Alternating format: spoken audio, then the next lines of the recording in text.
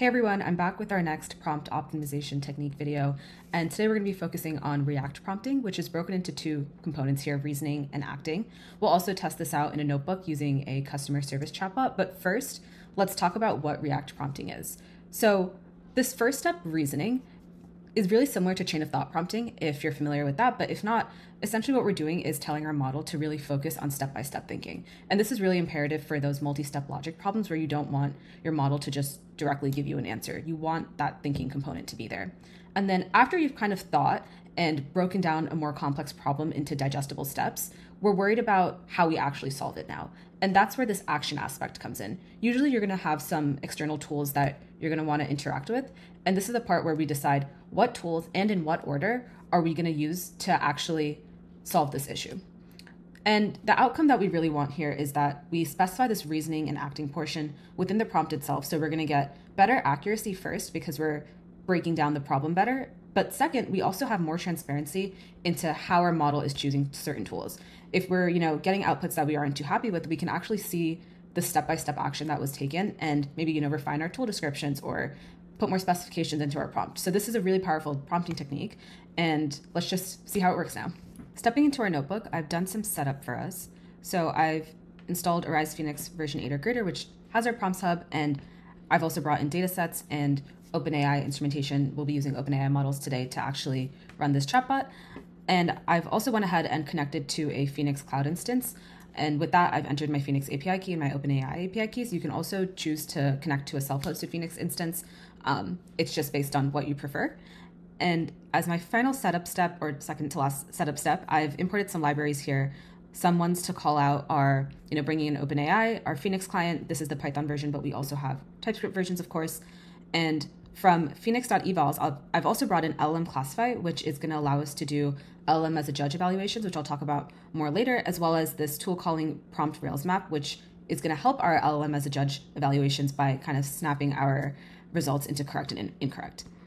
And my last setup step here was actually instrumenting our application so we can collect traces. And by doing that with our act step of ReAct, we can actually go in and see why our model chose certain tools.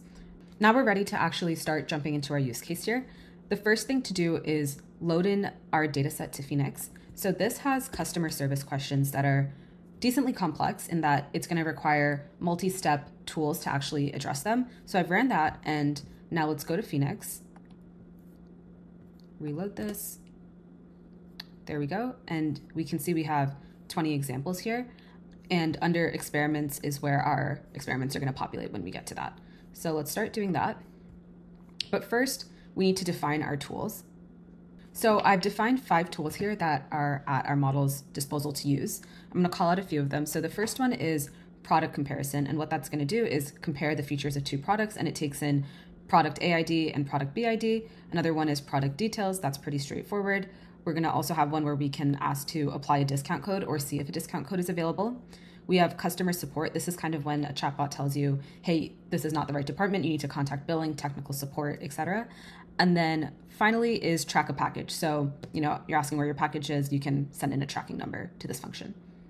We're going to start with the baseline prompt that's not using ReAct prompting so that we have something to compare it against. But essentially what this is doing first is from the OpenAI library, we're pulling in this completion create param space function, and this is going to format the parameters for our prompt properly. We specify a model, GPT-4. I have a temperature set here. It's optional, but you can tweak that to whatever you want. I pass in my tools, which are the tools we defined up here, as well as a message. So let's dig deeper into what this message is saying.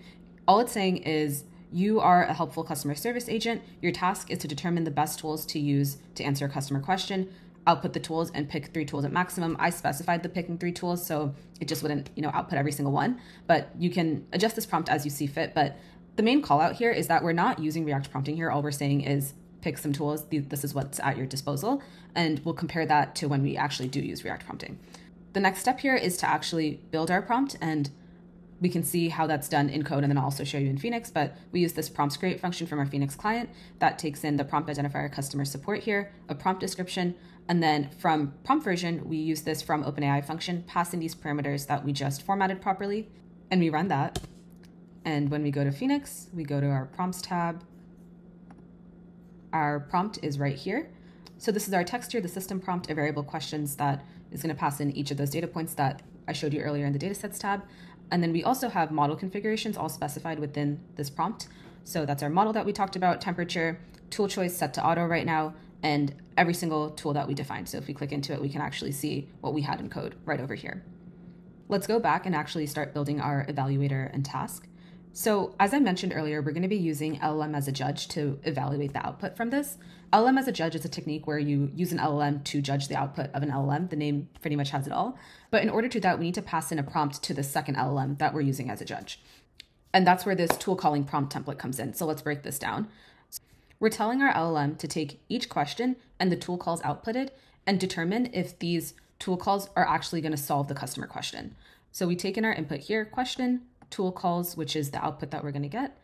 And then we categorize into one of these three categories. Correct means that the tool calls were going to sufficiently answer the question. Mostly correct means it's almost there, but maybe it's missing one tool or it has an extra one that's not really necessary. And then incorrect means that these tool calls are not going to help answer the question. And I've also included the tool definitions here. And I've also said, explain why you made your choice so we can look deeper in our traces. Next, we define our task and then actually put this prompt template into an evaluator. This task is pretty straightforward, where we use this function to actually pass in our question and we format it with our prompt, and it's going to output the response being the tool calls that the LLM has determined is going to help answer this question. And then evaluate response is where we actually use that LLM classify function that I spoke about earlier. And we pass in our data frame, which is the customer question, as well as the tool call output that I just spoke about. We pass in our tool calling prompt template from up here. We specify a model, a different model than we used to actually initially answer the question. We use these rails that I also spoke about before that's going to snap this to correct or incorrect. And we also specify that we want an explanation provided. Finally, I ask this to output a score. So if it's incorrect, we're going to put that to a 0. And if it's correct or mostly correct, I'm going to say that's a 1. And then finally, a return score. With that, we're ready to use the run experiment function, where we pass in our data set, a prompt task, this evaluator that we just defined up here, and then some prompt description and some metadata. I've cut ahead to this finishing its run. Now let's go to Phoenix and actually see what the results were, and we'll also look into some traces here. So we can see that with that initial prompt, we have a success rate of about 85%. This could probably be improved upon because you don't want a chatbot that's only right 85% of the time, but let's see what's actually going on under the hood here.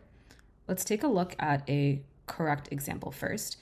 So if we look at our LLM as a judge classifier here, you can see that this is actually our tool calling template. And the question that was passed in was, I'm trying to decide between your budget and premium product lines. Could you compare two models and also let me know if there are any discounts available? So as you can see, there's multiple tool calls that we probably want to be doing here. And let's see what the evaluation output was. The tool called can compare two models, which is relevant to that question asked. And it can also check for discounts, which directly addresses the customer's request. And that was classified as correct. And now let's take a look at one that was classified as incorrect. This one here was classified as incorrect. Let's see what's happening. The question was, I believe I have an issue with an order I placed, but also want to check if there are better alternatives available. Could you provide me with tracking details and compare a similar product from a different brand? So there's a lot of different steps here. And let's see what the output was. The tool called can provide tracking details with the functions.trackPackage option, which is that tool over there, but it doesn't directly offer a product comparison feature, which is requested. Therefore, the tool selection is incorrect, and that was classified as incorrect. So by digging into these traces, we can kind of see where this prompt without ReAct prompting is lacking a bit. So let's see how we can iterate on this and actually fix this now. And that's going to be done with our ReAct prompt. So this is the exact same setup as before, but now our message is different. And this first line is the same. You are a helpful customer service agent. Carefully analyze the customer's question to fully understand their request. That begins our reasoning step, but this first one, step 1, is actually where reasoning comes in, where we say, think step by step, identify the key piece of information needed to answer the question, and consider any dependencies. That's kind of where breaking this down and thinking about how one step of the question flows into another. This step 2 is now where action comes in, and we say, decide which tools to use, choose up to 3 tools that will best retrieve the required information. If multiple tools are needed, determine the correct order to call them. And finally, we say output the chosen tools and any relevant parameters. Let's run this. This is our updated prompt, and now it's going to live in Phoenix as our second prompt version. And as we can see, all of our model configurations are here as well. I redefined the task and evaluator here just so it's easier to see, but this tool calling template is the same from above.